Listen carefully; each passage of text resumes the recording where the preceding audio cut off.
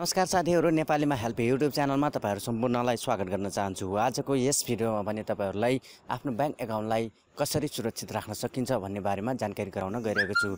यदि तपाईहरुसँग पनि आफ्नो बैंक एकाउन्ट, चाहे त्यो पर्सनल एकाउन्ट होस्, चाहे त्यो सेल एकाउन्ट होस्, त्यसमा भएको पैसालाई कसरी सुरक्षित राख्न सकिन्छ भन्ने बारेमा जानकारी गराउन गइरहेको छु।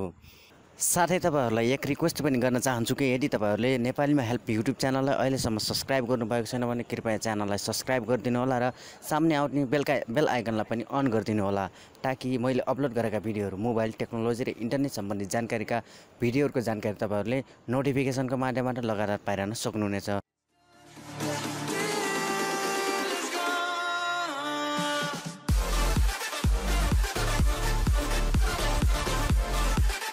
हामीहरु दिन प्रतिदिन डिजिटलाइजेसनतिर गइरहेका छौं, जस्तै online shopping, online money transfer लगायत अनलाइन रिचार्ज अन्य हामीहरुले दिनदिनै गर्ने गर्दछौं। यसैमा हामीले कुनै पनि सानो गल्ती गर्यो भने त्यो गल्तीको कारणले हाम्रो एकाउन्टमा भएको पैसा सारा लुटेराहरुको पास जान सक्छ। त्यसैले हामीले आफ्नो फोनमा चाहिँ केही सेटिङ अथवा सेक्युरिटी सिस्टमलाई चाहिँ बलियो बनाएर हामीले आफ्नो पैसा सुरक्षित राख्न सक्दछौं। हामीहरुले 3-4 वटा स्टेपलाई चाहिँ राम्रोसँग फलो गर्यो भने आफ्नो पैसा हमेशाका लागि सुरक्षित राख्न सक्दछौं। जस्तै नम्बर 1 मा रहेको छ पब्लिक वाइफाई। हामीहरुले आफ्नो मोबाइलको वाइफाई अन गर्दाखेरि कहिलेकाहीँ फ्री वाइफाई देख्नेबित्तिकै हामीले अन गर्ने गर्दछौं।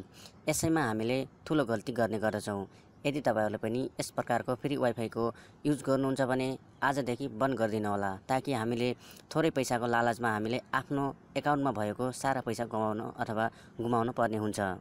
फ्री वाइफाईको माध्यमबाट ह्याकरहरूले तपाईहरुको फोनमा हरेक सेन्सिटिभ चीजहरु जस्तै password, bank एकाउन्टको user name, password अथवा भनौं तपाईहरुले गुगल पे चलाउनुहुन्छ भने गुगल पे को हरेक आइडीहरु तपाईहरुको एक्सेस गरेर चाहिँ तपाईहरुको मोबाइलबाट कुनै न कुनै चीज चोरेर चाहिँ तपाईहरुको पैसा लुट्न सक्छ। त्यसकारणले आजदेखि फ्री पब्लिक वाइफाई चलाउन बन्द गर्नु होला। 2 नम्बरमा रहेको छ अनट्रस्टेड एप्लिकेसन। जस्तै तपाईहरुले कुनै पनि फोनमा चाहिँ एउटा हरेक एप्लिकेसनहरु बन्ने गरेको छ। त्यो एप्लिकेसनहरु तपाईहरुले अनट्रस्टेड अथवा ह्याकरहरुबाट बनाइएको एप्लिकेसनहरु तपाईहरुले आफ्नो फोनमा इन्स्टल गर्नुभयो भने अथवा त्यहाँ गएर कुनै न कुनै प्रकारको एप्लिकेसन मात्र नभएर वेबसाइटमा गएर पनि तपाईहरुले आफ्नो बैंक डिटेलहरु फिल गर्नुभयो भने अथवा कुनै अफर सस्तोमा पाउने चक्करमा चाहिँ तपाईहरुले आफ्नो बैंक एकाउन्ट अथवा कुनै पनि तपाईहरुको पर्सनल डिटेलहरु चाहिँ तपाईहरुले त्यहाँ फिल गर्नुभयो भने त्यसबाट पनि तपाईहरुको पैसा चाहिँ असुरक्षित हुन सक्छ। त्यसैले ट्रस्टेड वेबसाइट र एप्लिकेसनको मात्रै युज गर्नु होला। 3 नम्बरमा रहेको छ अननोन कल। कहिलेकाहीँ तपाईहरुको आफ्नो फोनमा पनि आउन सक्छ, फोन कल आउन सक्छ। बैंकबाट बोलेको अथवा बैंकको अफिसबाट बोलेको भनेर तपाईहरुको विभिन्न बहानामा, जस्तै तपाईहरुको कार्डको एक्सपायर भइसकेको छ अथवा नयाँ कार्डहरु बनाउनु पर्नेछ भनेर विभिन्न किसिमको चाहिँ एउटा फोन कल आउने गर्दछ। त्यसबाट तपाईहरुको कुनै कार्ड नम्बर, ओपीटी नम्बर, कुनै न कुनै सेन्सिटिभ चीजहरु चाहिँ माग्ने गर्छ। यसैमा पनि कसैलाई चाहिँ शेयर नगर्दिनु होला। यदि शेयर गर्नुभयो भने तपाईहरुको पैसा चोरी हुन सक्छ। त्यसकारणले बैंकको तर्फबाट यस प्रकारको कुनै पनि प्रकारको ओपीटी नम्बर, कार्ड नम्बर चाहिँ माग्ने गर्दैन। तसर्थ तपाईहरुले आफ्नो फोनमा अथवा आफ्नो फोनमा आएको कललाई चाहिँ यसलाई चाहिँ तपाईहरुले आफ्नो डिटेलहरु नदिनु होला। 4 नम्बरको रहेको छ फोन नम्बर लिंक गर्नु होला। यदि तपाईहरुसँग एकाउन्ट छ र तपाईहरुले आफ्नो बैंक एकाउन्टमा फोन नम्बर लिंक गर्नुभएको छैन अथवा पुरानो नम्बर बन्द भएको छ भने नयाँ नम्बर तुरन्त लिंक गर्नु होला। यसो गर्नुभयो भने त्यसमा पठाइएको कुनै पनि ओपीटी नम्बर अथवा तपाईहरुसँग ट्रान्ज्याक्सन चीजहरु चाहिँ तपाईहरुलाई एकपटक मेसेज आउने गर्छ। यसमा तपाईहरुले अलाउ गर्नुभयो भने अथवा त्यो फोन नम्बर तपाईहरुसँग छैन अथवा कुनै व्यक्तिसँग छ भने चाहिँ तपाईहरुले तुरन्त त्यहाँबाट पनि पैसा निकाल्न सक्छ।